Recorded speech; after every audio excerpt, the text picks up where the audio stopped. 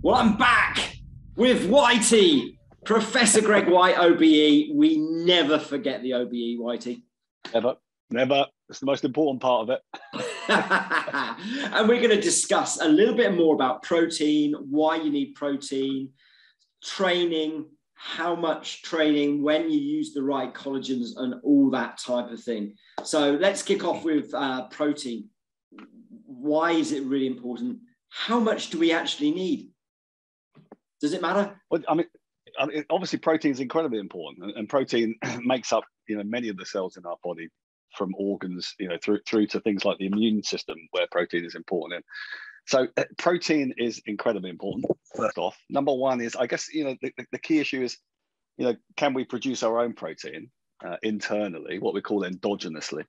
And of course we can, but actually there are what we call essential proteins, which we need to take in our diet. So they're around about 20 amino acids. 7 to 8 of them are essential. And so therefore what we do need is protein in our diet. And obviously diet is the best source of protein. Where does that protein come from? A whole variety of different areas. Obviously we understand the sort of the animal-based products where we see it in greatest concentration. So things like red meats, white meats, but we also see it in plant products as well. So we can get protein from a whole host of different sources, from nuts and pulses and green leaf vegetables and those type of things. So there are a number of different ways of taking it in. The question is, do we need it? Yes, we do, because actually just naturally, whether we're active or not, we've got a turnover of muscle. So we're constantly breaking down muscle and resynthesizing, rebuilding that muscle on a continuous basis. Of course, if we are highly active, what we know is that that rate of turnover is much higher. And because that rate of turnover is much higher, what that tends to point us towards is that we need more protein in our diet if we are active or very active. And so for the general population, who should be doing the WHO guidelines for physical activity for health, so 30 minutes of moderate intensity physical activity every day, the recommendations tend to be 0.8 grams per kilogram body mass. So that's what we're looking for generally. And the important thing about this is it's spread across the day and should definitely include breakfast. So I think sometimes people think that I'll take all my protein in at night, when I sit down for the main meal. What we should be doing is actually spreading that across the entire day. So it's 0.8 grams per kilogram body mass for the general population. For athletes, and particularly those people who are very active, the recommendations often double that, so up to 1.5 grams per kilogram body mass. So you can see that it's quite a lot more. The more active you are, the more damage we are doing to our muscles in a good way, but the more turnover we've got, and so therefore we have to supply that turnover with increased protein in the diet. Okay, so that's really interesting. So we understand at Uperform that collagen is a structural protein, and it's found in that connective tissue. It's found in the cartilage, which is obviously the natural shock absorber, moisturizer effectively for the joints, allowing movement. So do we need to take on all that protein required per day in a collagen form, or is it a different type of proteins are required in our diet? Yeah, I mean, it's a great question, James. And of course, it's protein is not just one single thing. It's a long chain of what we call amino acids. There are various different amino acids, and each of those amino acids have a different role in the body. And so what we need to try and do is make sure that we've got a variety of protein sources in our diet. That's really important. And of course, not only the protein sources bring protein, they're also linked to a host of other things. So, for example, oily fish, great source of protein, but also has very high levels of omega-3, which we know is beneficial for things like the immune system, etc. So it's not solely about the protein, but equally, what we have to remember is that something like collagen, for example, makes up around about a third of total body protein.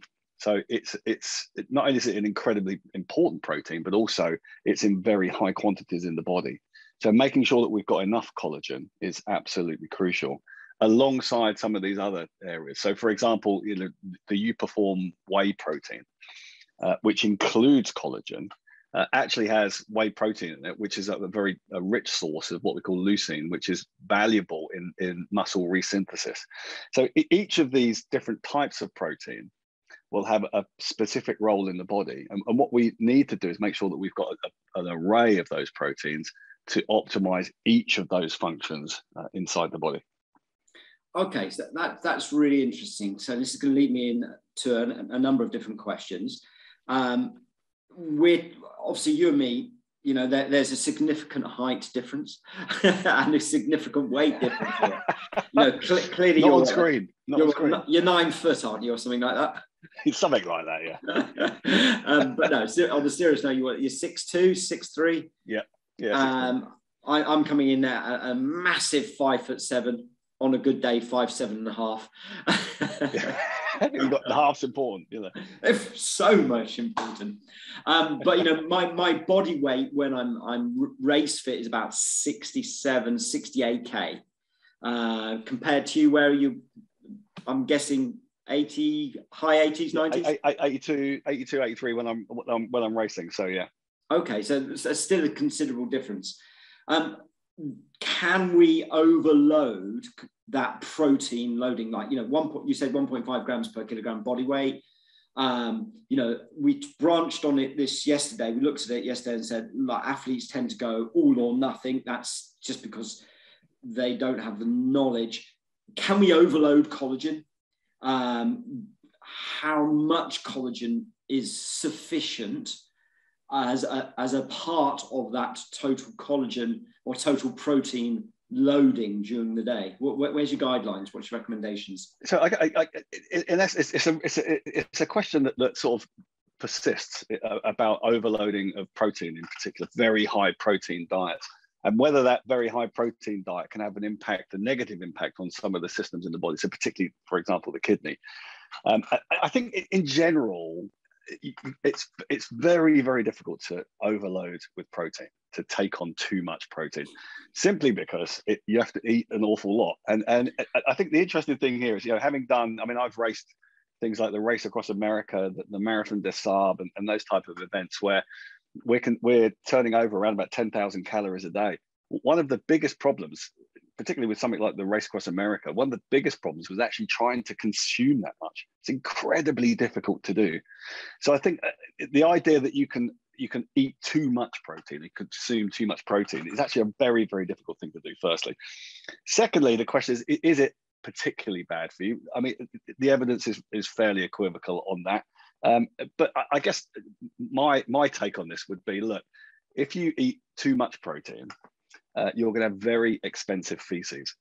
And so to save yourself the effort, what you should do, you can just flush 20-pound notes down the toilet. It's probably the easier thing to do. Okay. You know, so I mean, it definitely is that old adage. It's not about a little is good and so therefore more is better. It really isn't about that. What we're trying to do is we're trying to hit that optimal note. And so those recommendations of 1.5 grams per kilogram body mass really are sort of the target. What we shouldn't be thinking is that's the target, so if we double it, it's going to be better. That's not the case. When it comes to collagen, certainly most of the evidence, and again, what we are at U-Performs, we're science-based, we're evidence-based. And most of the evidence would point towards somewhere in the region of 5 to 8 grams of collagen a day will bring about the type of results that we are looking for. Now, can we take in more collagen? Yes, we can. There doesn't appear to be any significant deleterious negative effect of taking extra collagen on. But the question is, why would we? What we want to do is hit that target. And by hitting that target, you will optimize what you are trying to achieve from that supplement. Okay, so I'm going to throw that back at you. So why would we take more collagen on?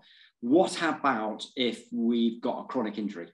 So let's say, for example, we've been doing some speed work and we've got a ruptured hamstring or Achilles tendon problems, which are so common, especially with, let's call it, older athletes, you know, the more mature members of society. You know, well, and nowadays you're considered almost ancient at 30 years old in the world of sport. You know, so, you know, to see speed athletes specifically at, you know, on the last Olympic Games, we saw athletes sprinting into their late 30s, early 40s, just incredible. So yeah. if we sustained an injury, maybe connective tissue, or we've got a bit of a joint problem, is there justification for a loading period going up from maybe that 8-10 grams up to maybe 15 or 20 for a period of time? So it's a really interesting question, James, and I think, you know, as we always talk about in YouPerform, it's about indication. You know, is there a need to take it? And we know collagen is important because we reduce collagen about 1% per year as we age, and that is accelerated during things like menopause, where we can see up to a 30% reduction in collagen. So there's good indication to use collagen, and obviously we've spoken about this, that dietary sources of collagen, you know, are not necessarily problematic, but you have to be very targeted with that. So therefore, supplements make a very convenient source in order to top up that collagen. So firstly, there is indication. Now, obviously, if you are incredibly active, you're highly physically active, you're an elite athlete, then obviously what you've got is you've got greater turnover.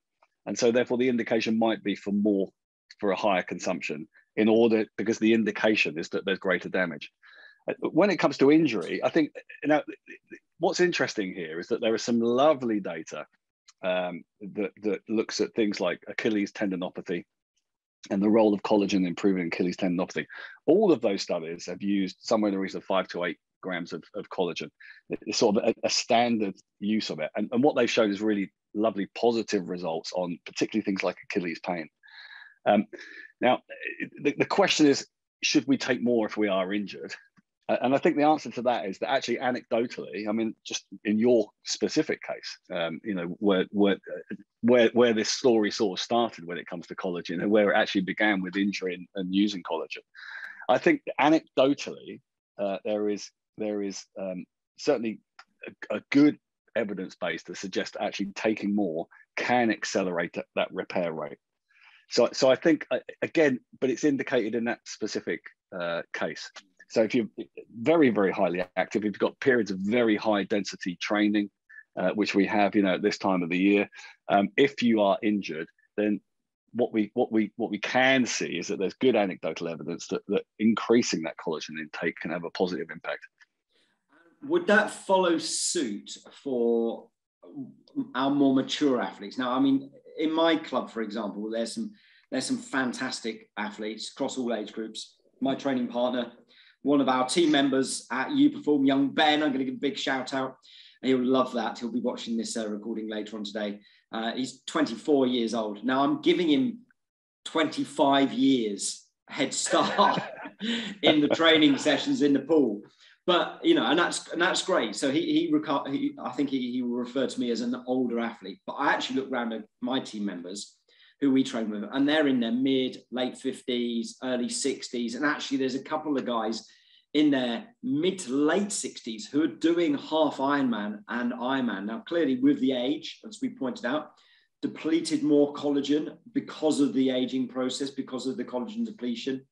And they're getting really quite severely injured now because of the wear and tear in the body. We've started to introduce them to collagen. You know, one of our things is we don't throw this at people. You know, this is like, here's the evidence, here's the science, here's the opportunity. It's up to you. You know, but is there a justification for some of those older chaps who are trying to take on, especially if they're new to these ultra challenges, to go through a longer period of maybe a higher dose, maybe going 15 grams of collagen per day as part of their diet? You pick up a number of really interesting points, actually, James. I think, you know, I mean, let's take it back. I mean, collagen itself as a supplement, in terms of that we can consume, is an incredibly new product. I mean, the science of being able to produce it is very new. So what we know is that many athletes you know, I mean, I'm mid-50s, and athletes beyond our age didn't have the opportunity to take collagen because it didn't exist. And actually the collagen that they got was from their normal diet. And of course, what we know with endurance athletes, they have a penchant for calorie restrictions. So therefore that impacts on all sorts of nutrients that they're taking in. So I think what's interesting is that you're talking to a group of athletes who have got lifelong damage. that haven't been supported by collagen supplementation. And they're now getting to a point where they've got this reduction of 1% collagen per year that may have been accelerated due to very high volume training, etc. And so, you know, the potential is, without obviously measuring it, but the potential is that they are exceptionally low in collagen. And so again, when it comes to indication, is there an indication why we should be taking above the recommended dose? I think it's reasonable to assume that actually there may be value in increasing that dosing regimen, with the backdrop of the fact that we know that collagen, there are very few, if no, side effects of taking collagen. So therefore, taking excessive collagen shouldn't have any deleterious, any negative effects, other than potentially upset if we're taking it in isolation without food, etc. And so I think, you know, when you're talking to that group, particularly if they've got sequential injury, then there's no doubt that I think collagen in their nutritional regime really important, perhaps above what our recommendation is for younger age groups because of where they're at. And I think also what's always really important to remember here is that I've been doing an awful lot of work in a number of different areas, but cancer in particular, where we've coined this phrase of prehabilitation. And I think what you can't do, you know, what collagen is a magic wand. You don't take a Uperform collagen gel and all of a sudden everything is sorted. Yeah. You know, I mean, it's really important to manage expectations on that. And I think what's really important as we age as athletes, what we've got to think about is this prehabilitation. We've got to do things in our program which prevent injury. It's not good enough just to keep going until we get injured and then hope we can repair it as quickly as possible. And I think certainly with aged athletes, what we find is that rehabilitation, that rehab process, that the adaptive process is much slower than it was when we were kids. So you and I know this, you know, at 18, 19, we could smash our bodies and still, you know, get up, pick up an injury, recover really quite quickly, and all of a sudden you're back to it. So I think what we have to think about is that the nutrition piece and collagen within that is one part of the jigsaw when it comes to injury prevention. But I think it's really important as part of that process that we make sure that we've got this prehabilitation in, and that what we've got is we've got maintenance within that across the training cycle to make sure that we prevent injury in the first place. So I'm guessing one part of that jigsaw is the requirements to do strength and conditioning as part of the program, rather than just going, I'm going for a run today, I'm going for a swim today, I'm going out on my bike today, or whatever sport you're doing. We actually need to do that preventative strength and conditioning. How important is that strength and conditioning now? Well, I mean, it's not a training program unless it's got strength and conditioning in it. It's as simple as that. Okay. I mean, absolutely instrumental, and it's the thread that runs through all training. And you know, it's interesting. We sort of picked up on the idea of prehabilitation, injury prevention. Of course, there is a number of different things that strength and conditioning gives us. One is performance, is that we will have enhanced performance. And where does that enhanced performance come from? Well, it comes from being stronger, being more powerful, being more mobile, etc. Now, that will have a direct performance impact, but also what it does, and crucially what it does, it actually has a direct training impact. And so what it does, it improves each training session. And so therefore the training impulse that we get accrued over time will then lead by inference into improved performance. So we see improved performance, improved training performance, and then crucially, by reducing the potential for injury. So by reducing injury, what we do is we reduce the number of days lost to injury. And of course, what we know with adaptation, the supercompensation cycle, is that we stress the system, that causes a reduction in performance. We then have a period of recovery, and then we improve, and we're improved beyond where we were. That's what effectively training is all about. And the key to this, though, is that there is reversal. So yes, we adapt with training, but we regress as soon as we stop training. And so losing days to injury is incredibly damaging to not only you individually and physically, but actually to your training process. So strength and conditioning is absolutely fundamental to a training program to reduce injury risk and to improve training and competition performance. So whether those guys watching us today are young or old, get down the gym, get some strength and conditioning. You mentioned the word mobility. How important is the likes of Pilates or yoga, or is it just for us athletes a good stretching session? You know, does that play a part? Without any shadow of a doubt. I mean, what we call the range of motion of the joint. So basically, how we can move the joint, the freedom of movement within that joint, etc., is really important. And obviously that varies with things like fatigue and things like strength, you know, dropping strength and all those type of things. So is mobility and stability, they're two really important things. It's interesting, we use it from a health perspective, we use it an awful lot when it comes to aging. We talk about mobility and stability is really important in things like falls prevention, those type of things in older individuals, geriatrics. But as an athlete, mobility and stability are incredibly important. Making sure that our joints are stable will reduce injury potential. Making sure that we've got strength endurance in that stability means that as we fatigue, we maintain that stability. Of course, and so should we be doing it 100% during training? Can we do it through individualized personal sessions? Yes, we can. I think, you know, the rise in the interest and popularity of things like Pilates and yoga is great, because actually, you know, you and I both know, and I know that when I program somebody to do some training, when I program in core strength and stability and stretching and mobility, I can absolutely guarantee you that are the two things they won't do.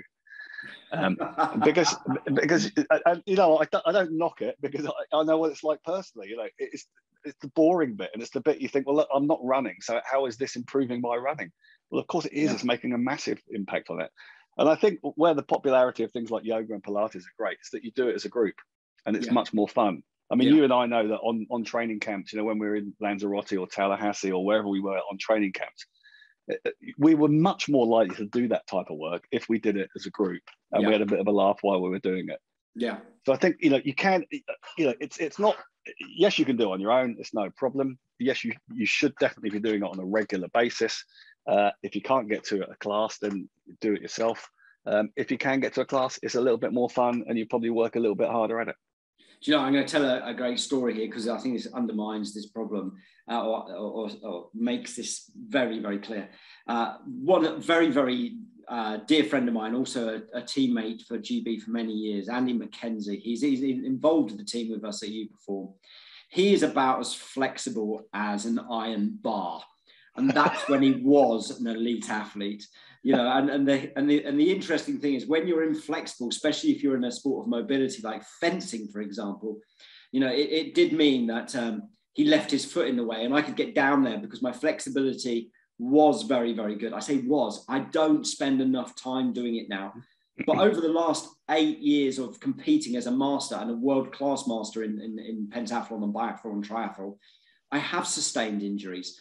You know, hamstrings, Achilles tendons, shoulder problems, all these things that are directly associated with later life sport.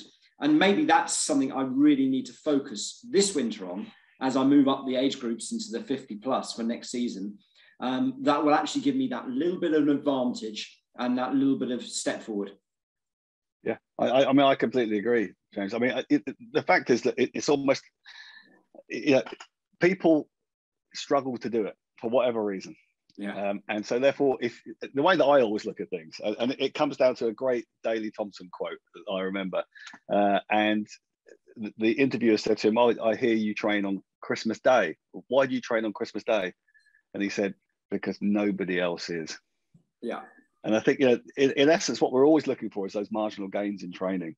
When it comes to things like mobility and core strength and stability, when you're doing it, you can be almost certain that a whole slew of those athletes you're competing against aren't doing it because they can't be bothered, they don't like it, they haven't got the time to do it. So it's a marginal gain that you can get in your training by doing something which fundamentally is relatively simple and relatively easy to do. Let's talk collagen peptides to round up this last of the introduction series, because, you know, this is one of the questions that I get asked. I've been in the collagen industry for 18 years now, And I've seen some incredible recovery from athletes. Non-Stanford, I worked with her when she had knee surgery 2 seasons ago. And of course, she's back to full flying speed now. Yeah. I think the incredible one was Ben Fletcher. People who don't know Ben, he's one of the sponsored athletes from You Perform. He was Team GB, then he was Team Ireland for judo. And we got him from a totally snapped fibula and tibula to operation back to the Olympic Games competing in 5 months. Incredible. The guy is a man mountain. He's a big athlete, so lots of protein, higher levels of collagen. The indication was there, a purely snapped leg and significant connective tissue damage. But, the first questions that Ben and Non asked me is, you've got lots of different products, James. Which is the right one for me and why? So let's start with the product and then where to use and how to use. So our signature product, our bestseller now, which is one that's really making massive, is a game changer in the industry, is that active collagen gels. It's got 2 different bioactive collagen peptides. It's got the Verisol B in it, and also that Tenderfort. The Verisol B, that's the one that it stimulates new collagen production, and the Tenderfort is connected for the connective tissue, the ligaments, tendons. So when to use that product, and what type of, where does that fit into our program? Is that a maintenance product? Is it a loading product? What's your thoughts? Well, it's a really interesting area, and almost sort of goes back to what we were talking about earlier about specific amino acids and targeted protein for the indication, for the job that we're trying to achieve. And I think when we talk about collagen, it's really important. There are different types of collagen, which again is really this is something that we've done at You Perform because it is science led. The homework has been done to identify these different types. To make sure that what we're delivering is what people are looking for. And so, and to think about it simply, you just think about different types of collagen have a different role in the body. And generally there are 3 different types. There are actually more than 3 different types, but 3 different types to some extent that we focus on. One is around hair, nails, and skin.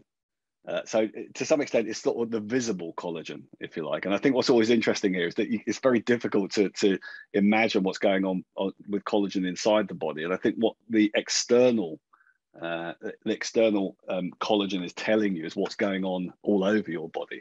So as we age, things like fine lines and wrinkles, things like brittle hair, poorly growing nails and brittle nails, those type of things are a good indication of low collagen.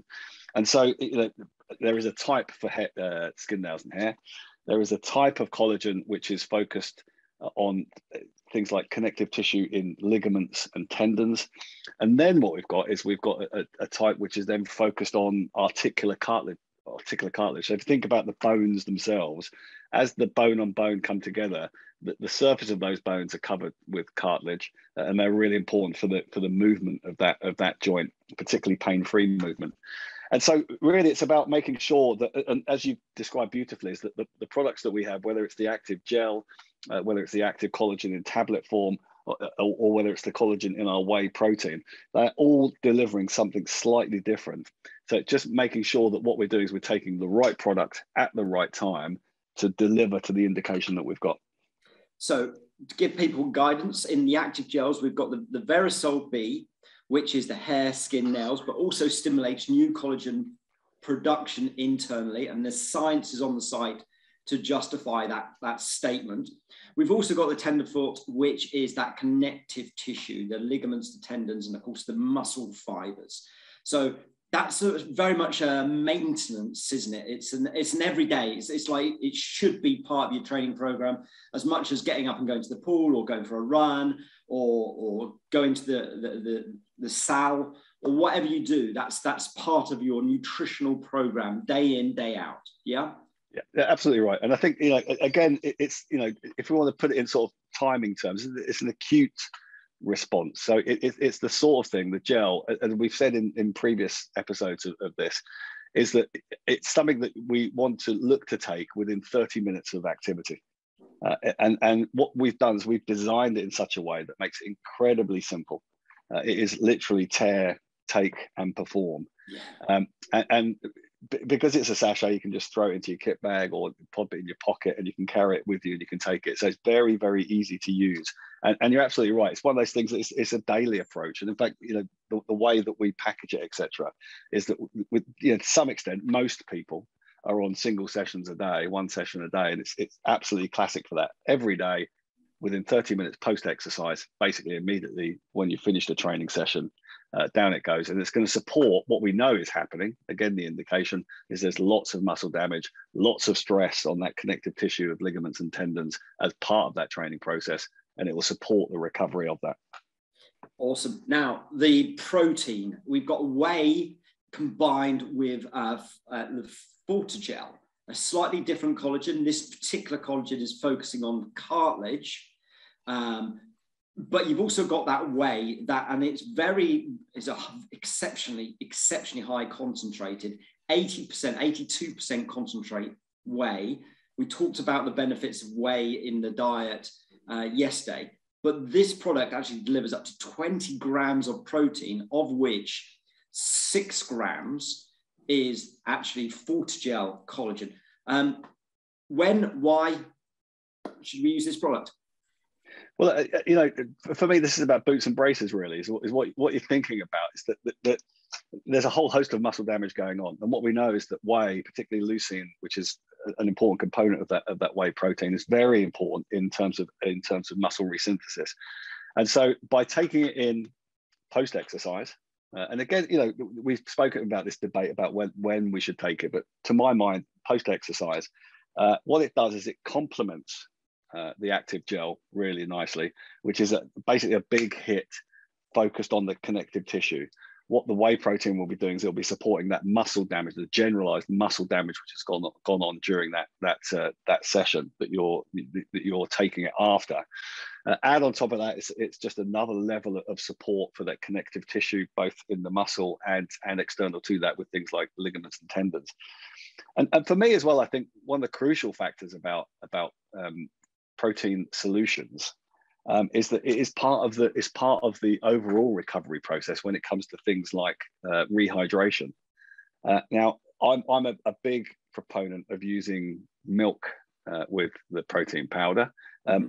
You can listen, it tastes great. It's one of the things that we worked incredibly hard on, was making sure that these things tasted great, because if they don't taste any good, you won't take them. It still tastes great with water.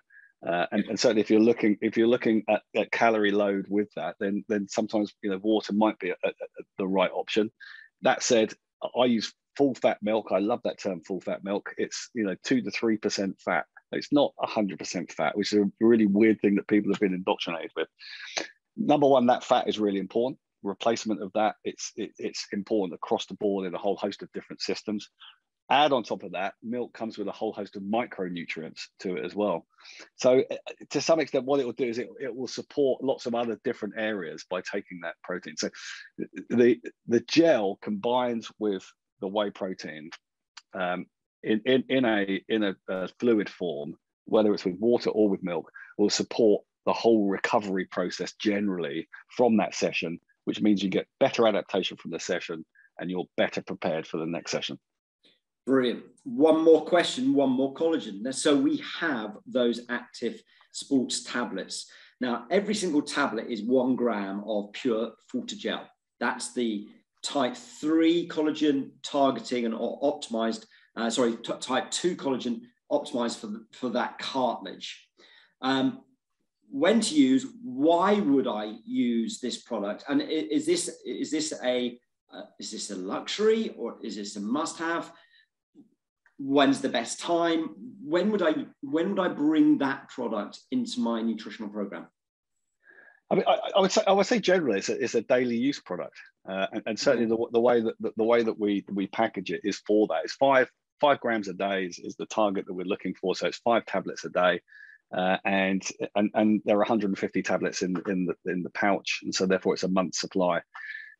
It is a daily product. I think to some extent, and who should be taking it? Well, effectively, everybody should be taking it, because what we know is that across time we have a reduction in collagen, particularly in the cartilage, and to some extent, it's why we see these joint issues increasing in prevalence as we age.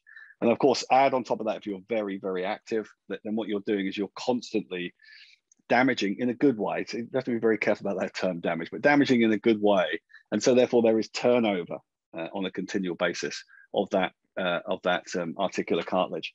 And so really what we're doing is we're effectively, there's indication, and what we're doing with the tablets is we are supporting that turnover of articular cartilage on a daily basis. And again, 5 grams a day, 5 tablets a day, that's the target, and that's where the evidence sits. And so that, that's what we recommend. Okay, so for me personally, I take my tablets in the evening. I take my gel first thing in the morning because that's just my regular routine. If I've had a hard swim session, a hard run session, I love that protein. As you say, I love the hydration effect from the milk and the protein. I love milk personally. I can drink pints of the stuff. Rather drink that than water, to be quite frank. And then at certain times, if I'm starting to feel aches and pains, I also add in those tablets in the evening. So I am really loading. But then again, I'm 50, pushing myself probably 15 hours a week, I would say on average. And it's high speed endurance work. I'm one of those unique athletes that even coming to 50, I'm still trying to get down to that 3 minute per kilometer pace, and that low 60 point in the water. I don't do what you do. I don't go out there for hours and hours. My race is done in 9.5 minutes, which is the lovely I haven't even warmed thing. up at that time. You haven't even thought about it. You don't even know if you put the right t-shirt on. But I'm done in definitely under 10 minutes. So for me, I'm loading through the day, spreading that protein through the day. There is something in the beauty industry known as beauty sleep. Many people heard this. When you're young, your parents go, "You need beauty sleep. Off you go to bed." But the reality is that period of time when you get that first deep sleep cycle, the alpha sleep cycle, the first REM 2, REM 3, is that a period of time when the body is open to taking on these amino acids that we find in collagen and utilizing them? Or is that a myth? Well, firstly, I mean, you and I must have missed out on that beauty sleep. That's all I can say. I clearly need an awful lot more of it. Look, sleep is absolute. We talk about strength and conditioning being fundamental. Sleep is another fundamental of quality training, without any shadow of doubt. There's this lovely idea about what we call the restorative sleep hypothesis, which suggests that the vast majority of the restoration, the adaptation to training, occurs during sleep, and there's good indication for that. So I think number one is sleep is absolutely crucial. I think again, people think that quality of sleep is actually about duration, and it's not. It's about the quality of sleep that you get. It's how quickly you get to sleep, how long you sleep continuously for. So if you've got lots of wakenings during that sleep, that will affect the quality of it.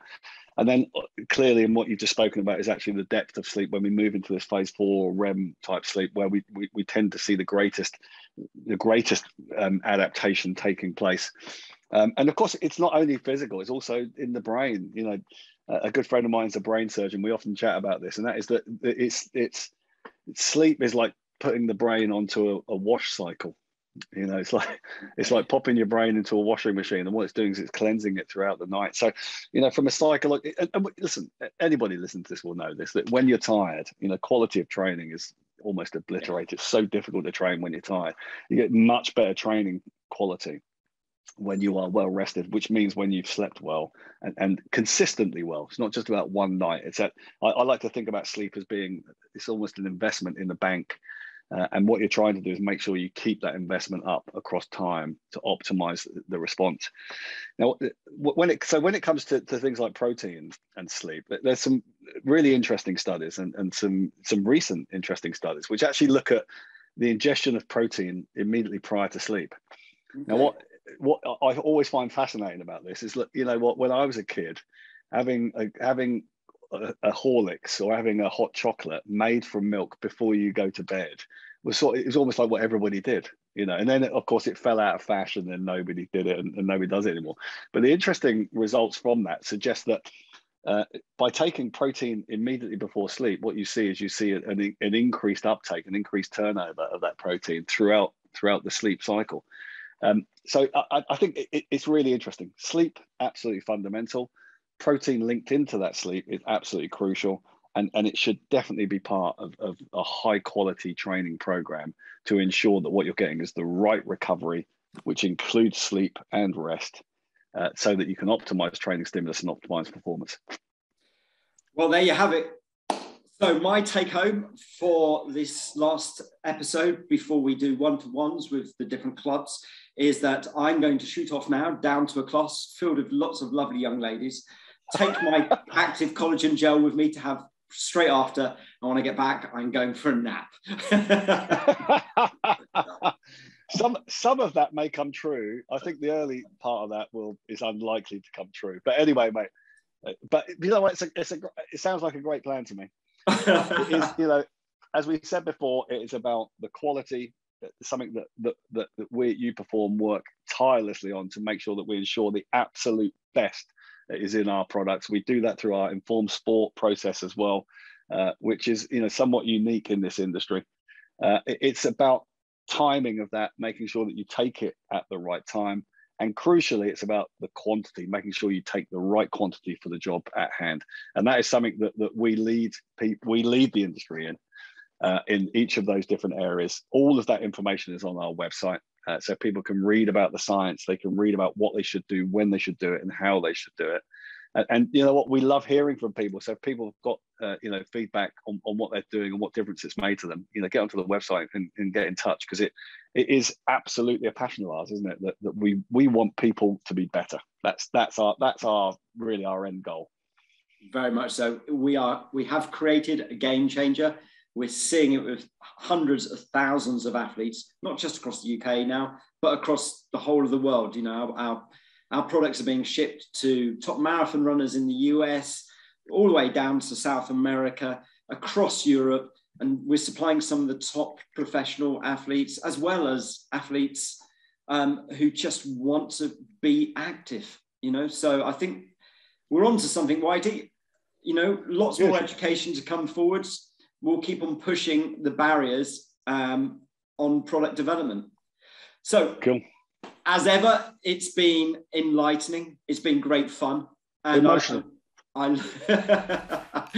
look forward to chatting to you really soon. Thank you for your time. And take care, train hard, and see you soon.